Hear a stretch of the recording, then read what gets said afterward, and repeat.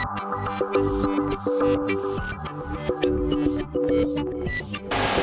and welcome to my PlayHouse, and today I'm gonna be playing a little bit more with memory balancing in a server, because if you go out and buy a brand new server and use many $1,000s on a new server, it's very important to put in the right amount of memory and put it in right.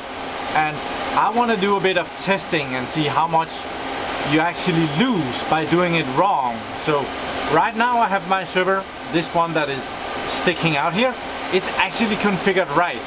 So we're gonna start by running a benchmark and see how it performs when the memory is configured in the most optimal way in this server. And this is a Lenovo X3650 Model 4, one of my favorite servers. Actually it is my favorite server right now, because it's the fastest and most expensive one that I have. I think. Maybe I have a couple of other servers that are more expensive, but well, this one is the one that is my favorite right now. So let's go to Dave Cat and see what I'm up to. Oh, and while you're at it, I'll have to remind you to give this video a like. Right now it's high summer as I'm recording this, and my numbers are really down, so I really need some good likes. So please remember that if you like it. If you don't like this video, you of course don't have to. Okay, here is my server. It's the Lenovo X3650 Model 4. It has two CPUs down here, and it has, each of those two CPUs has 4 memory channels.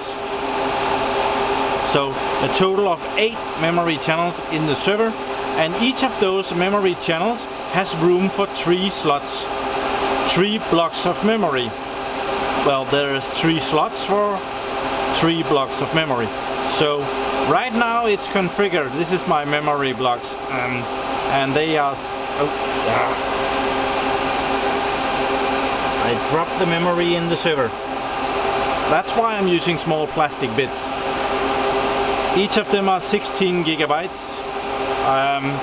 I haven't written 16 on all of them, so the black ones are also 16. It's just because I'm lazy.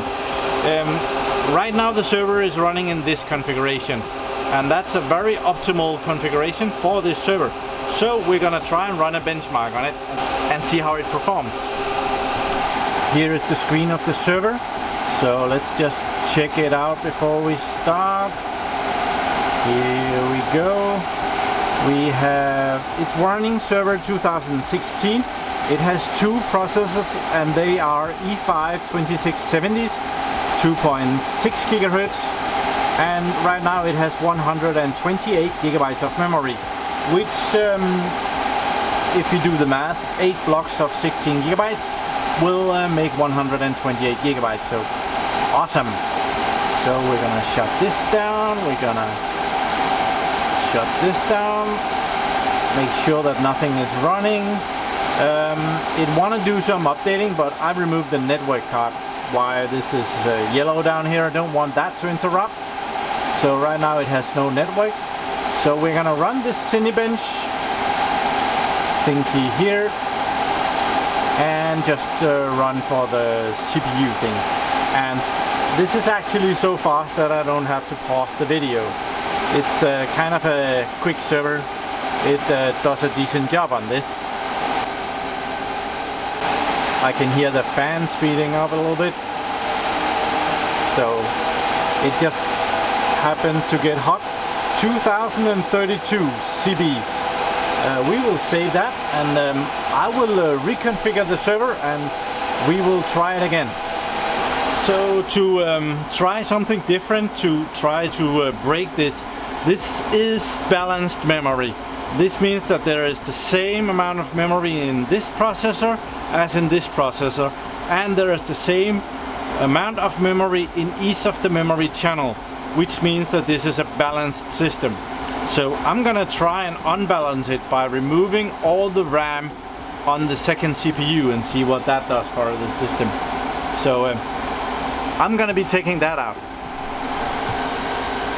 I have removed power.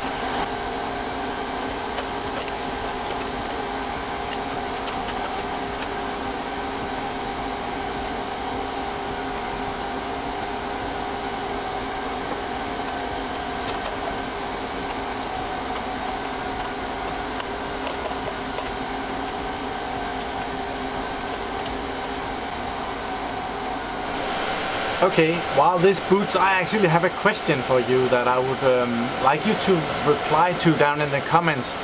I was asked by Lenovo, when do we want to call it a amount of gigabytes or an amount of terabytes? You know, if you have 1024 gigabytes, you have 1 terabyte. But with the new servers that has 3 to 6 terabytes of RAM, actually they can have a lot less, but you get into an area where you can have 1 terabyte of memory and put in another couple of DIMMs and you will have a terabyte and some. Would that be 1 point something terabytes, or would it be 1,000 and something gigabytes? Please leave your reply in the comments below. I would really love to see your thoughts of this. When do we look at it in terabytes and when do we look at it in gigabytes? Okay, we still have 2 CPUs. Now we have 64 gigabytes of memory, which is way more than we need to run this test, but well, I like those blocks. So let's close this down and run the test again. And I saved the last one so we can compare it with that one. And run.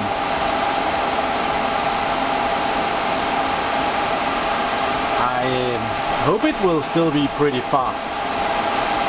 It still looks pretty fast.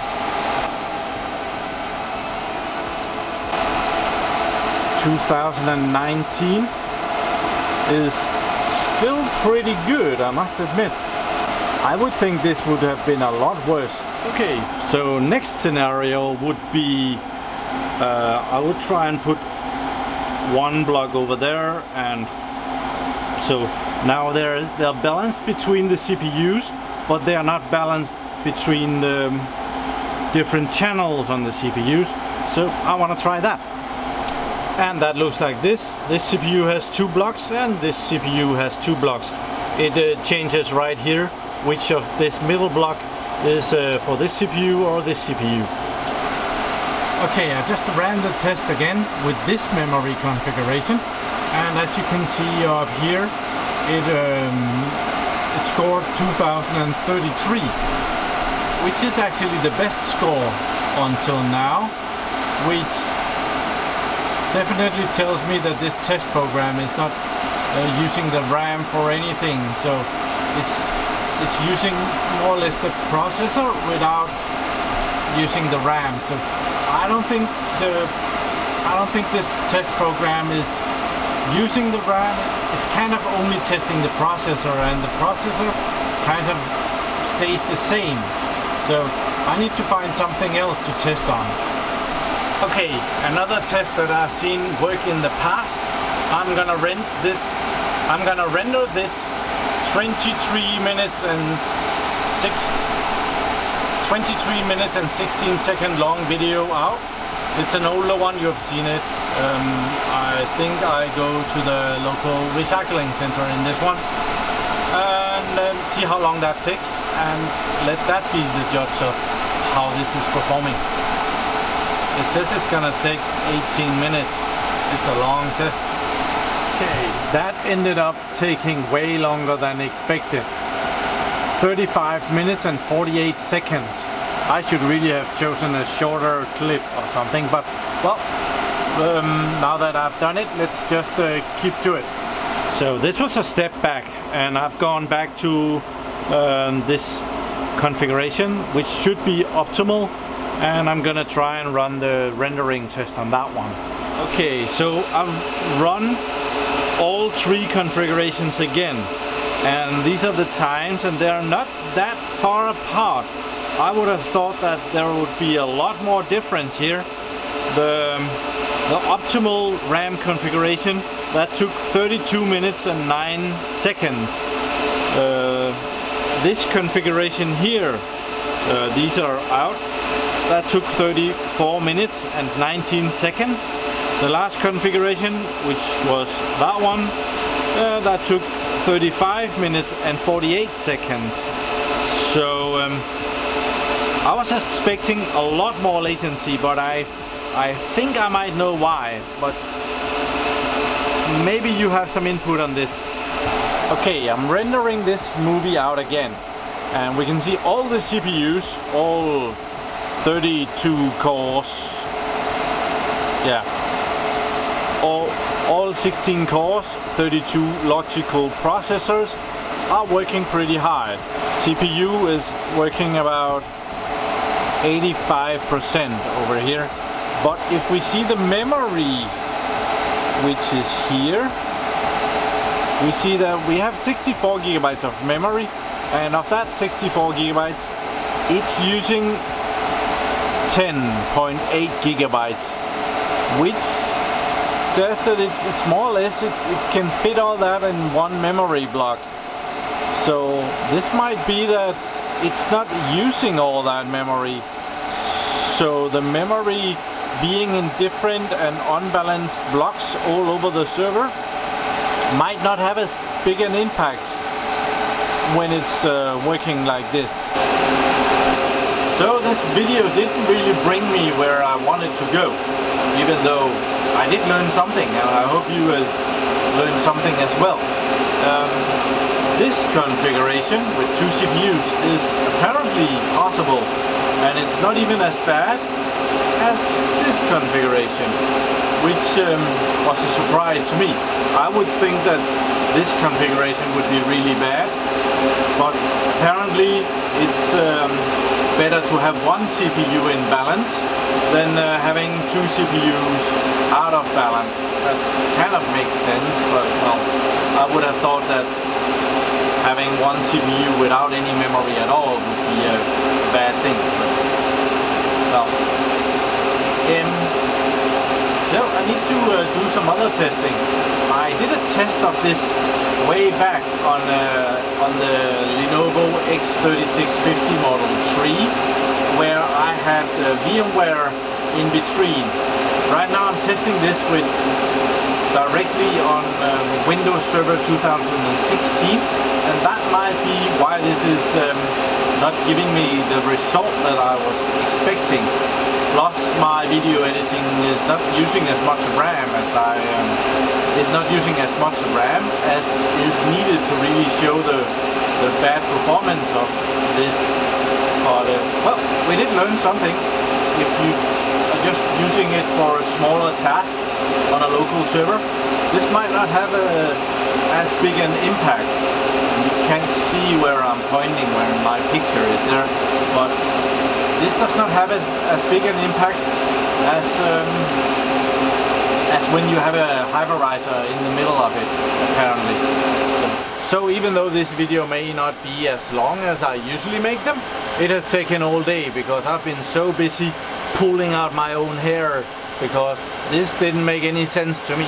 First, the CPU test program, Cinebench, didn't give me the results that I was expecting, and now my editing software didn't give me as strong results as I was expecting. So, but well, that's how it goes sometimes.